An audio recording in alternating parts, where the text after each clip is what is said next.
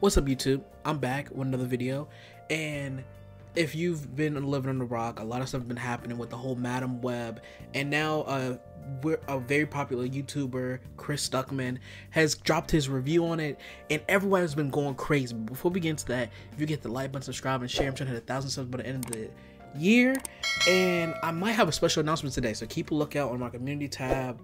I've been cooking up something. So like, if everything works out, you'll see an announcement shortly. But if not, you know, it's gonna happen this week. So thank you, and let's get into it. So Madam Web dropped. Movie was garbage. Okay, horrible. One of the worst movies ever made. One of the worst comic book films ever made. Right. And so Chris Stuckmann made a video, and he touted it. I have to talk about this, right? And so basically, people was like, oh my god. So Chris Stuckmann for the past like 2 years or so have been saying like, hey, eventually I want to get into filmmaking. I want to make a studio movie someday. I'm making my own short film. I don't want to be one of the YouTubers that's bashing films when I eventually want to get into that space, right?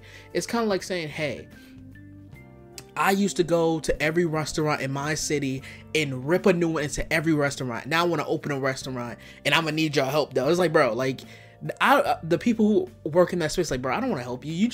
You told my restaurant a new one. You know what I mean? Why would I help you get big? You know what I mean? I understand what he's saying, but this video was basically him treading water. It blew up. So like, of course he has like over 2 million subscribers, so anything he posts is gonna blow up. But this will blow up on Twitter, on other social media. People was ragging into this man, right?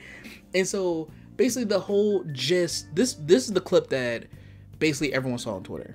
To myself, probably not going to do a video for this one based off of what I've heard, since I do try to keep it mostly about film celebration on this channel. Having seen the film, I'm going to tell you that this is not a movie review of Madam Web. I am not about bashing filmmakers, artists. I know how hard it is to make a movie. I do not know how hard it is to make a movie under the studio system. I was able to make an indie film without a giant corporation breathing down my neck, which is not the privilege that S.J. Clarkson had when she directed Madam Web under Sony, which I can only imagine was monumentally difficult. This is not going to be a video about Madam Web and telling you whether or not you should see Madam Web. Now, of course, this little like 30-second clip was only a sliver of what the actual video saw. And after watching the video, I have a lot of thoughts and opinions on that I wanted to share. And so Chris Stuckmann, it's like this all could have been avoided, because like the thing that is so annoying about this is because he preaches like, okay, I'm gonna talk positively about movies, etc., etc., because he wants to be in a space, which is understandable. I get it. Like, you don't want to burn bridges for a place that you're going to enter. You know what I mean? It's like throwing rocks in a glass house. You know, it makes sense, right? But why even make this video? Why? It's like when you set this video up, it's kind of like, what's the perfect example of something being set up that is like, you were never going to do this anyway. You're just getting attention at this point. Why would you make a video talking about, we need to talk about this? Like, oh my God, like, this is like the Undertaker coming out of the grave. You know what I mean? This is like, you hear that music hit, you hear like the glass shatter. You're like, hold on, what's going on? You looking around crazy.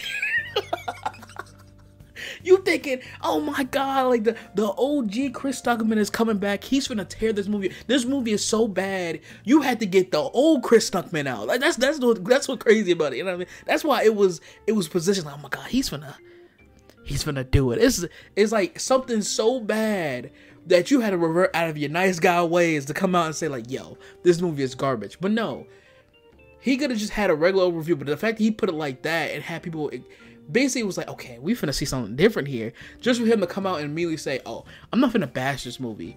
I just want to talk about, you know, studio interference and not everything is the directors and writers' fault. Even though I did not see this movie in theaters. You were out of your mind for spending money on this movie in theaters. But when I saw the movie, even if studios interfered with the movie, it's made by people who aren't talented. I'm so sorry. Like, I mean this genuinely. Like, outside of this, their track record is not good. Like, I remember the video I made a couple videos back where I talk about the writers. They made Dracula Untold, Gods of Egypt, Power Rangers, Morbius. Like, if we're being honest here, even if studios interfere, these people are not good at their jobs. Like, if we're being like, It's like if you go to a restaurant and the chefs are notorious to having bugs crawl across, run across the plates. You have undercooked food, and everything's going wrong. Things are burnt in a mess, right? You can't go in there and say, you know what? It's the manager that, like, no. You can put blame on the manager. You can put blame on the studios, but at the base of it all, it is still made by people that don't know what they're doing. Okay. It's still made by people that are not good at their jobs. And they've been working in Hollywood for 10 plus years, and they haven't put out a good movie once. But no, it's the studio's fault. That's what the problem was. It's like, you can come out and be honest without being bashful. I'm not saying he should have stood there and was like, you know what? All these people, they should lose their livelihoods. They should be homeless. I'm not saying that. I'm saying just be honest, because you have an audience where people take your word and be like, okay, I want to go see this movie, and you should come out and be honest. Being honest shouldn't be a bad thing. And if people want to blackball you for being honest when a movie is just horrible as it is, then that shouldn't be a space you want to be in anyway. And it's kind of like he kind of ruining his reputation by being this nice guy only, don't want to talk about criticism, keeping everything positive, to a point where it's like, I feel like you're only doing, like, it feels like he has an agenda now. You know what I mean? I'm not talking about like a political agenda, of course, but it's like your goal now is to only get into Hollywood, and it's at the point where you're losing your reputation, the whole thing you built the past 10 years on, and it's kind of disingenuous, if that makes sense. And so a lot of people have been coming out, and people have been reacting to the clip and not really watching the video. And even in the video, the statement he gives when he says like, oh, I'm not gonna bash this movie, and the stuff he does in the past where he's like, it feels like it's a holier than thou approach. And I'm not speaking for the man. I never talked to the man a day in my life, right? And I used to follow this man like crazy, but it feels like if you're bashing this film, like, I'm kind of above you, because I don't want to be one of those that bash this movie, even though this movie deserves to be bashed, if we're being honest here. And the funny thing is, I think I said it earlier, but like, he didn't have to release this video. He didn't have to do it. Like, he could have just avoided it. He could have put out a little tweet like, oh, I saw Madam Web, it's not good, but there's no point in me talking about it, because I recommend you go to this video or this video. Because me sitting there and trying not to bash a film will do it a disservice. You need to go watch other people's opinions, because I can't really give my opinion on it, because that's not something I do anymore.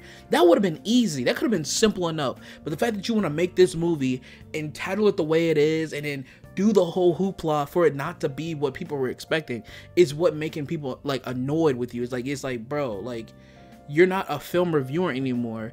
You're just a guy that wants to talk about which is, if we're being honest, it makes no sense either way, because let's say he gets to Hollywood and all that stuff, right? You're still bashing the studio in this movie. it's like you gotta work with a studio at the end of the day. It's like, what are we doing here? Like, you can't be on the fence and be like, I'm not gonna talk about the writers or directors, but I will talk about the studio. Like, eventually you're gonna have to like interact with studios. Like, that was a confusing point. It's like, what are we doing here? Like, it's kind of redundant then. It's like your refusal to criticize anything harshly about a piece of media makes you, like, you being a reviewer is kind of pointless. If I wanted someone to blindly defend a film or blindly talk about the positively, I can go on Reddit or Twitter. Okay, I go, because there's always someone that's like, oh my god, I love the movie. Like, there's always someone on Twitter, y'all just hate fun when a movie's just garbage, okay? It's like, what is your purpose here then? Like, what do you gain by even releasing this thing? It feels like you're, like, not seeking attention because he has millions of subscribers, but it's like, it feels like a pointless thing. It's like, what did you expect to happen? At the point, I'm kind of looking at him, as like, bro, you did this. It's like, what do you expect? Now, Angry Joe did release like I think it was a comment or something like that, talking to Chris or whatever, and it's long as hell, but I'm gonna post it on the video so y'all can see it and y'all can pause and read it.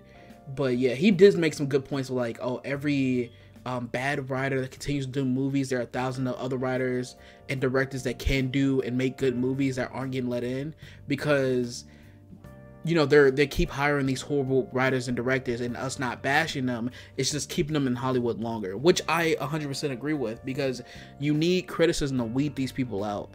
If they took reviews off of Yelp and off of, like, let's say DoorDash and Uber Eats, and you order a food that is not good at all, then like no one would order foods then. These restaurants will stay open longer than they need to be.